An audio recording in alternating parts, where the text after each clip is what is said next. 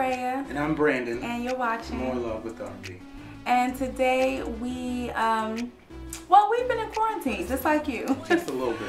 And unfortunately, when you are at home with your spouse all day long, some of those pet peeves start to really irk you. What you trying to say, Ray? I'm trying to say that we're going to talk about a couple of the pet peeves that we have. Yes, we are.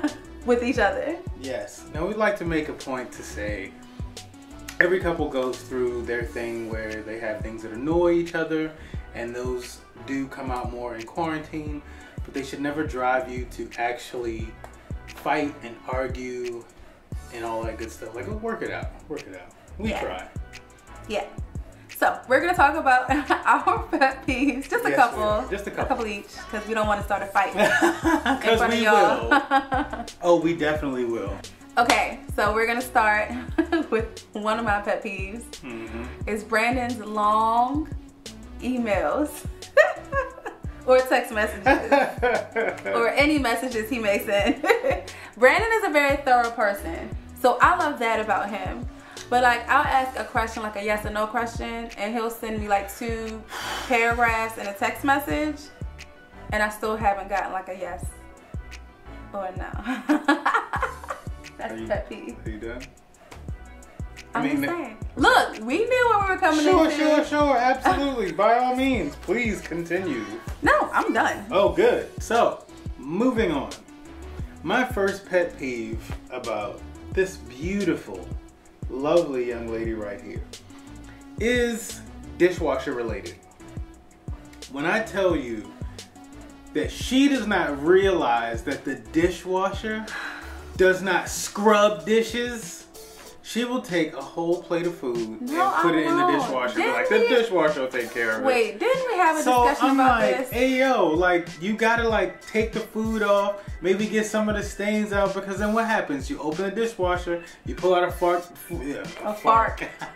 You pull out a fork that still has food in it. You pull out a bowl that's still stained with spaghetti or taco meat, and I'm like, yo, clean out the dish. Some dishes you just have to clean by hand. You just have to. The dishwasher's not a magic machine.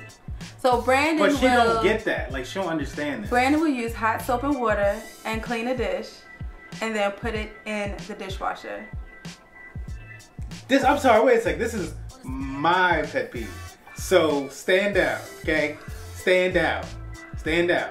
So I need her and other people to understand you cannot put whole plates of Thanksgiving food into a dishwasher and expect it to come out pristine clean. Like, it doesn't work that way. It's not a magical device. Well, my pet peeve. Your next pet peeve. Moving on. Yes, moving on, please. My pet peeve is when he talks with food in his mouth. Especially like when he on the phone, yo, because I feel like it's amplified. And I'm like, yo, you got food in your mouth? Like, and she'll do it, she'll be like, what are you chewing? I'm like, it's gum. It's like, I wish I had like. No, because I'm not a cow. Like, I don't do all that. That's what it sounds like. Whatever. When you talk with food in your mouth, that's what it sounds like. And I'm like, I can't. Okay. I thoroughly can't. So you can't. So listen to what I can do. I can go to my next pet peeve. So my next pet peeve is the fact that Rhea has to sleep in the absolute pitch black dark. Let me just paint the scene for you. If there is an electronic device that has a little tiny beam of light just to say that it has power going to it, she will cover that with black electric tape. And I don't apologize. I don't want to see it. I don't apologize. If there's a surge protector in the room with a little blue light that says, hey, you got power and you're grounded, protected, you're good. I don't want to see that. I don't even want to know that. I'm going to cover that with black tape. Everything in the room is covered with either something in front of it or black tape over it so that she can get pitch black. And let me finish. I'm not saying anything. Dog, the moonlight that naturally shines through the window. It's like this much light. But if it's any kind of light at nighttime, she has to have blackout curtains, and they have to crisscross to make sure there's no, you gotta overlap. You gotta overlap the panels. So no light can kind of like peek through the little thing, whatever. I don't apologize. It is so annoying. It's like, come on, yo, like a little bit of light? No. I don't even know if she wants to see the white of my eyes. In darkness. I don't even want to see your eyes. Close them. Yeah. So we hope you like this video of us talking about our pet peeves. We encourage you guys to be honest, talk about your pet peeves. But again, don't let it bring you to fighting and arguments, because chances are these are pet peeves that y'all already knew y'all had. So it's no point in taking it to the next level. If you like this video, please give it a big thumbs up. Please. If you haven't already, go ahead and subscribe and hit the notification bell. We post videos every Thursday. Yes, we do. And if you have any ideas of any more videos that we can do while we are in quarantine, please share them to our social media. We're on Facebook and Instagram.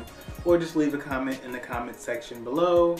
And also let us know if you guys have any of the same pet peeves that we do with your spouse. And share your pet peeves. We would love to hear them. Yeah. We might even do a part 2 with this. We might. If we make it. So, thank you guys for watching. Bye.